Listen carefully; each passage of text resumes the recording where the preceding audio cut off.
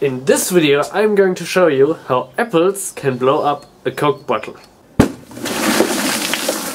Please refrain from repeating these experiments, you will see many reasons why in the following minutes. I know blowing up Coke bottles with apples sounds completely absurd, but I will explain the science behind it. All we are going to need is a Coke bottle and some apples. The bigger the Coke bottle, the more fun the experiment is going to be, obviously. Now, in order to speed this up significantly, a blender and some yeast are really going to help with this, but they are not strictly necessary. All we need to do is put the apples in the Coke bottle, so it really helps blending them beforehand. In order to speed up the natural processes, I will add some yeast while blending. This is certainly not necessary, but it will reduce the time you have to wait by a couple of days.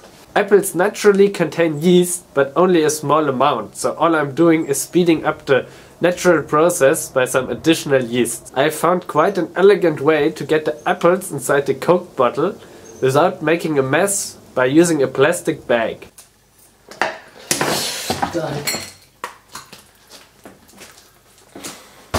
Oops. Okay, didn't go exactly as intended the first time, but luckily I learned from my mistake the second time I did it.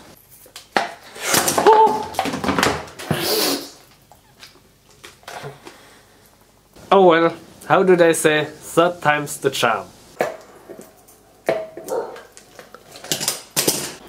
Because it is really cold outside and I don't want explosions inside the house, I'm going to have to warm the bottle with some water in a hot plate. This would be completely unnecessary during summer, but I can't change the seasons. On the time lapse you can see the bottle slowly swelling up until it finally explodes quite spectacularly.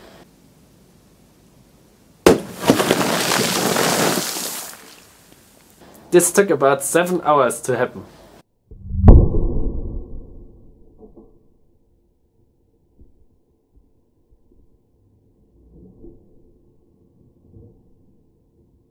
I've just put my cameras way too close to the explosion, so they get completely covered in applesauce. Also, the window has gotten a little bit messy, so in order to scare you from repeating the experiment, I'm going to make you watch me clean the window now.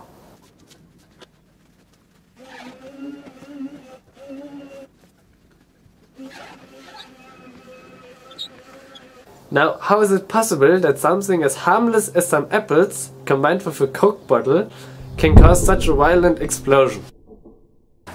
In order to explain that, I'm going to set up another experiment where I'm going to dissolve some sugar and yeast in water.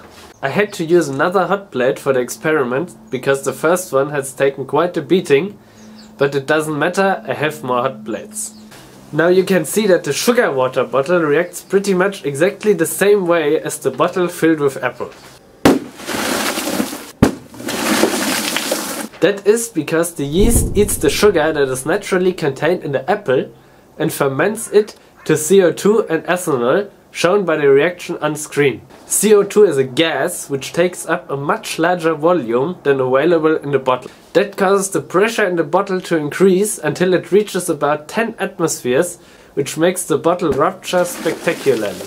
This reaction only happens at room temperature or above, that's why I'm using a hot plate during winter. The reaction happened a lot faster this time, only after like 3 to 4 hours. That is because with the new hot plate the water was a couple degrees higher. This time I got lucky and the window stayed clean, but it also wasn't too good for my hot plate. You can even see a piece flying off in slow motion. Now for the grand finale, I decided to take a bunch of smaller bottles and also fill them with the apple yeast mixture. They all went off after like 4 hours.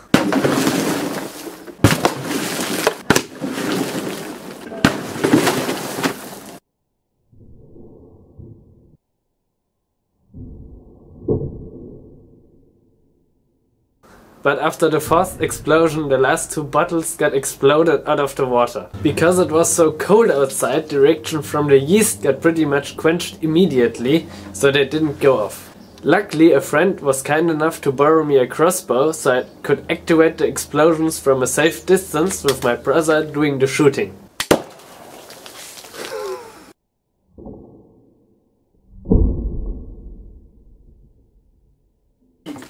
do your worst.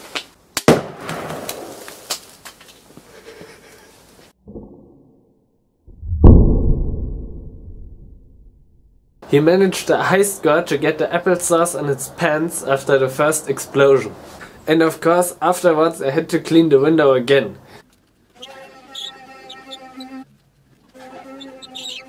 So hopefully you have enough reasons now to refrain from repeating anything you saw in this video.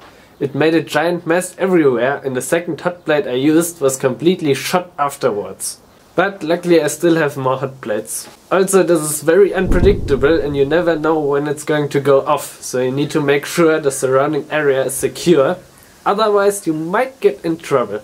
Anyway, I hope you learned something interesting in this video, how harmless apples with Coke bottles can cause enough force for a violent explosion through fermentation. If you want to see more content like that, make sure to subscribe and hit the bell so you don't miss it. Make sure to tell me in the comments what you think, leave a like, and thanks a lot for watching.